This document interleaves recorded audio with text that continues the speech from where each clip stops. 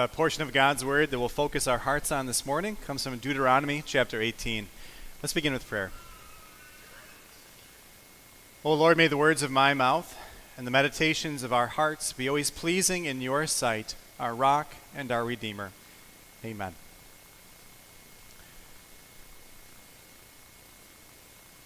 Muhammad Ali knew what it meant to be in the spotlight.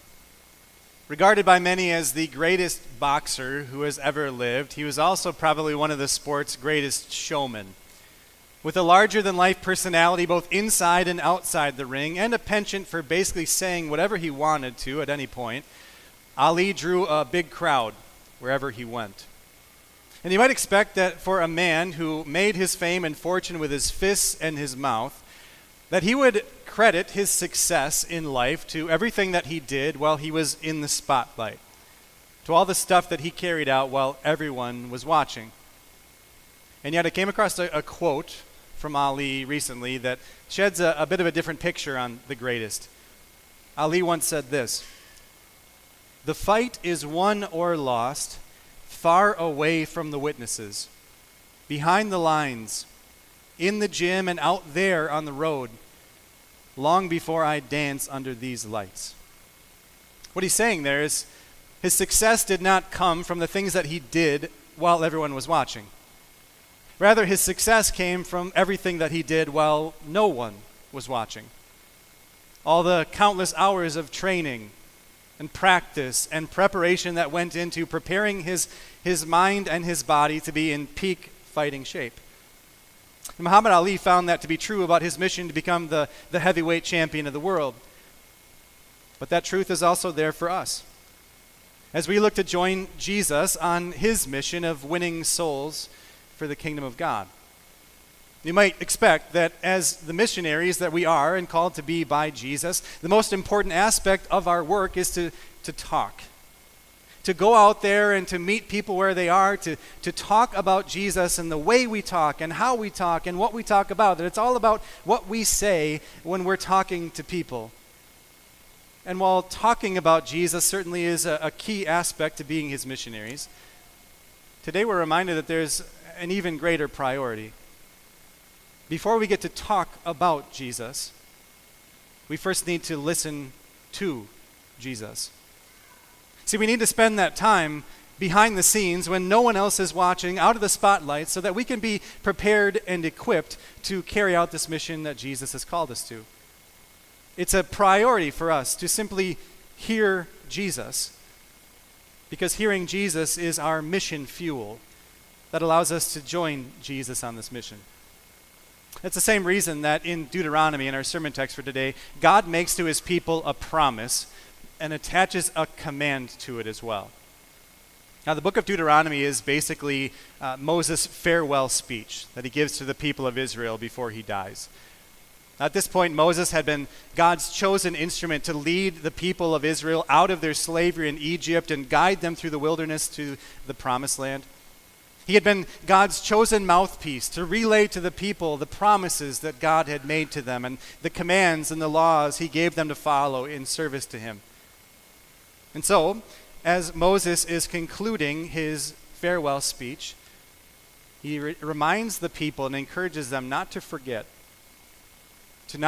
all of the things that God had done for them, that God had said to them, and that God had promised to them. And as part of that speech, Moses gives one more promise from God to those people of Israel. As our sermon text from Deuteronomy 18 says, "The Lord your God will raise up for you a prophet like me from among you, from your fellow Israelites. I will put my words in his mouth. He will tell them everything I command him." And for the next 1,400 years or so, God kept that promise on a number of different occasions, raising up countless other prophets who would relay messages from God to the people, messages of encouragement and promise, as well as rebukes and warnings. And although there are many intermediate fulfillments of this prophecy of prophets that God raised up, there was one ultimate prophet that God was pointing them to through these words of Moses. He was pointing them ahead to Jesus. In the book of Acts, there's two separate occasions where Jesus is connected to this prophecy from Deuteronomy 18 as the ultimate prophet that God was pointing his people to. Once by Peter, and another time by Stephen. And that certainly everything that is said about this prophet is true of Jesus. Jesus, who was raised up from among his fellow Israelites, born as a true human being from the family line of men like Abraham and Jacob and Judah and David, just like God had promised. A prophet who came and spoke the very words of God that the Father had put into his mouth. And so as the very Son of God himself, and as the prophet that God had sent with the words to proclaim, when Jesus speaks, we hear the very words of God himself. And that's why along with this promise of sending this prophet, God also attaches the command. You must listen to him. Because he's the Son of God. Because he is the one who speaks to you the very words of God himself. You must listen to him. And the same command is given to you and me. Especially when it comes to joining Jesus on his mission, we must listen to Jesus. But how do we do that? I'm not saying you need to hear Jesus and listen to Jesus in some sort of mystical, magical way like you'll sometimes hear people talk about. I just could feel it in my bones that this is what God wanted me to do. It just felt so right. This must be what Jesus wants me to carry out. The fact is, our emotions and our feelings, they are very fickle and they are very flawed by our sinful nature. Which means that if we try and hear Jesus through our feelings and our emotions, what most likely is happening is we're listening to ourselves instead of listening to Jesus. And so in order to hear from Jesus, we need to look to the God-breathed words of Scripture. Jesus speaks to us today through his word. And we need to hear from Jesus and his word because, again, that's our mission fuel. Like a distance runner carbo loading the day before a big race, or dad gassing up the minivan before you set off on a big road trip. Hearing from Jesus in his powerful word is what fuels and equips us and prepares us to join Jesus on his mission. And again, hearing from Jesus, it often takes place behind the scenes. Behind the scenes when no one is watching and no one is listening. But that's when it's most important for us to hear from Jesus, because that is what fuels us and equips us and prepares us to be able to go out and then talk to people and show kindness and love to people when people are watching and paying attention to what we say and do. So we need to hear from Jesus, because hearing from Jesus is what fuels our mission. How so? I'd say there's really four basic ways that hearing from Jesus in his word equips us and prepares us to join Jesus on this all-important mission of winning souls for the kingdom. First of all, hearing from Jesus reminds us what we need to say when we tell other people about Jesus. That sounds pretty obvious, right? But it's an important aspect of this all, because if you ask most people, the number one excuse that they give for why they're not equipped or prepared to join Jesus on his mission, it's because I don't know what to say. And that's an understandable catch-up for some people. Right? It'd be pretty hard, pretty daunting, downright impossible for you to teach a college calculus course if you've never learned more than addition and subtraction.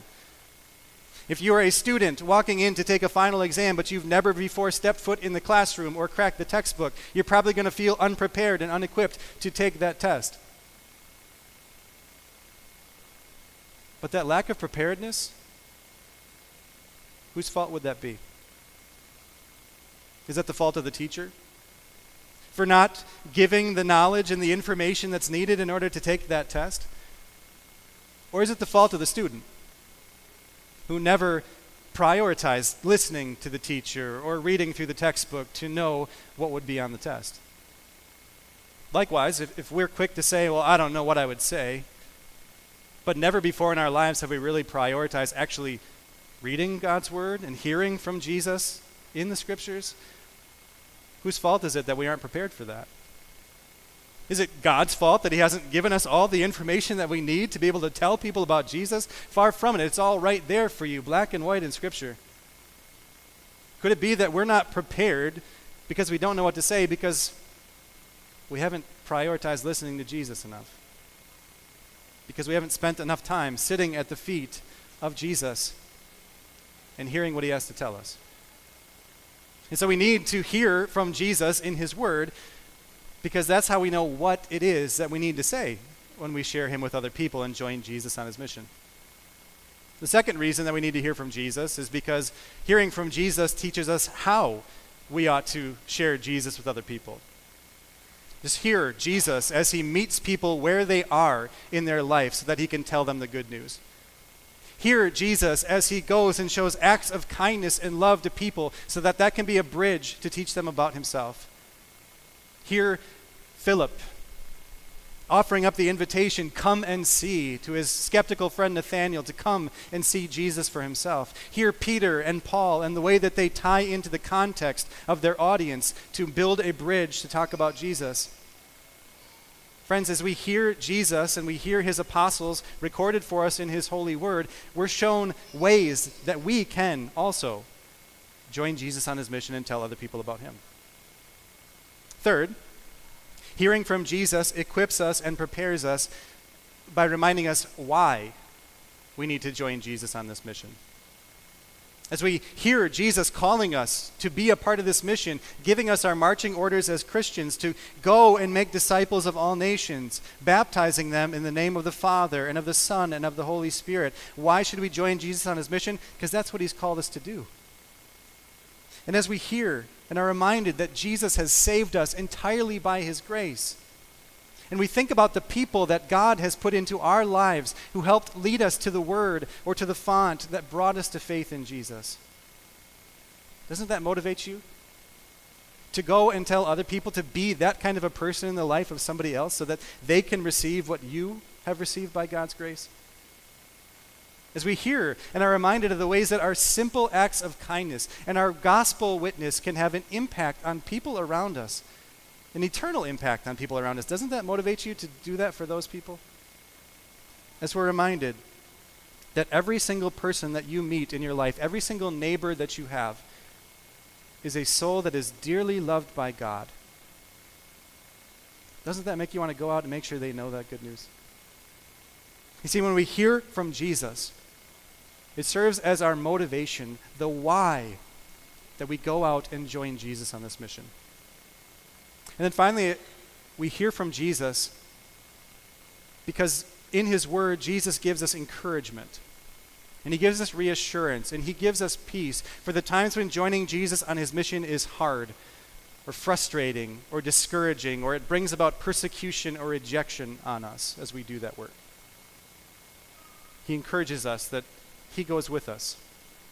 He encourages us that he will give us the words to say. He encourages us that the world hated him too, so we shouldn't be surprised if it does that to us. But I think most importantly, when we hear from Jesus and his word, we're reminded of the forgiveness that he has won for us. The forgiveness he's won for us for all the times that we failed to join him on the mission. For all the times that we avoid it and push it away and do our best to dodge joining Jesus on his mission. There is forgiveness for those sins as well. And I think that's one of the key reasons that God makes this promise to the people of Israel to send them the prophet, Jesus. About 40 years earlier, when Moses had directed and steered the people of Israel to the foot of Mount Sinai, where God, with his fiery presence and thunder and booming voice, proclaimed to them the law that he had laid out for them to follow in service to him, Moses reminds them now that at that point, as they quaked in terror and fear of God, their forefathers said, "Let us not hear the voice of the Lord our God, nor see his great fire anymore, or we will die." It's a reaction that an unholy sinner has of standing in the presence of a holy and just God. And yet, God sent a prophet, a go-between who could be the voice that speaks to the people not with terror and fear in their hearts, but that fills their heart with peace. He sends Jesus. Jesus, who through his perfect obedience to the law that God laid out for people to follow on that mountaintop, lived the perfect life that you and I can't. Jesus, who through his suffering and death on a different hilltop paid for all of the times that we fail to live the life that God has laid out for us to follow, has won forgiveness for every single one of our sins. And so when we hear the voice of Jesus, the great prophet that God promised to send for his people, we hear a voice that shouldn't fill our hearts with terror and fear, but a voice that fills our hearts with peace and reassurance. Because we have a Savior.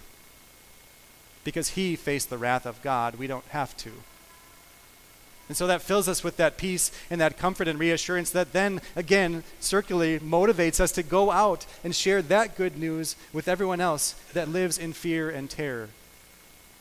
To share with others the good news that you know, that you've received because God sent Jesus to be not just your prophet, but your Savior. So friends, keep hearing from Jesus. Don't say to yourself, I go to church every once in a while. I go to Bible study every once in a while. I crack my Bible once a year or so. I went to confirmation class when I was in 7th grade and 8th grade. I did that a long time ago. I don't need that kind of stuff anymore. No, keep hearing from Jesus. Keep hearing from Jesus. Isn't it telling that in our culture today, in our society, most employers are going to offer opportunities for continuing education for their employees? Isn't it telling how much money and how much time is spent every year by Americans to pursue further education and get a higher degree, their master's or their doctorate or whatever it might be? Isn't that telling that deep inside we know that in order to best carry out the missions that we've been given, we need to keep growing and keep learning more and more? And isn't that absolutely true?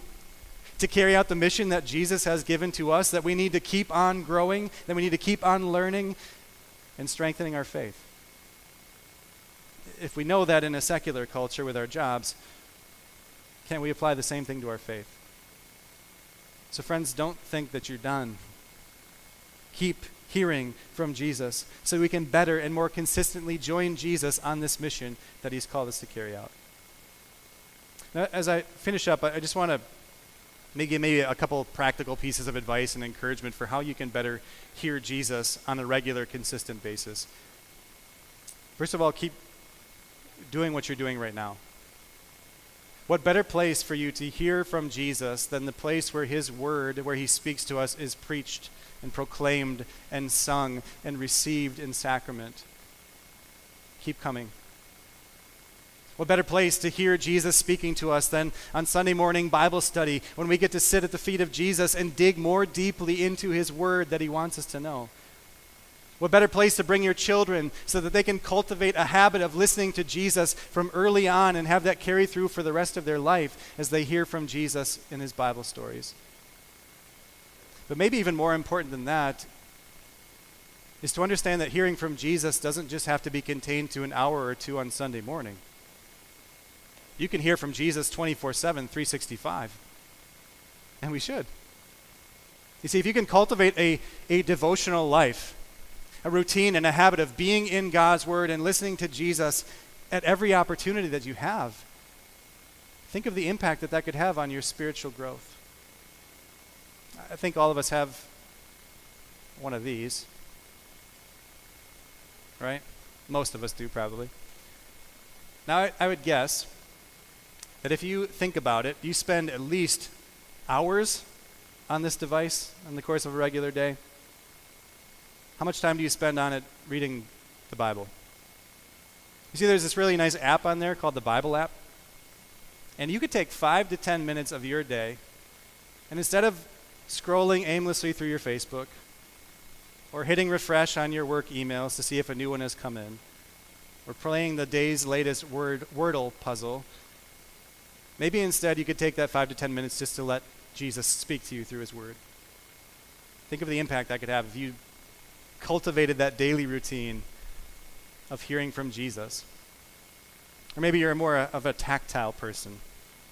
Maybe you sit down at your desk right away in the morning. You're going to tune your instrument before the orchestra begins, right? You want to start out your day in the Word of God, and you sit down with your Bible, and you buy a little devotional notebook that you can have next to it.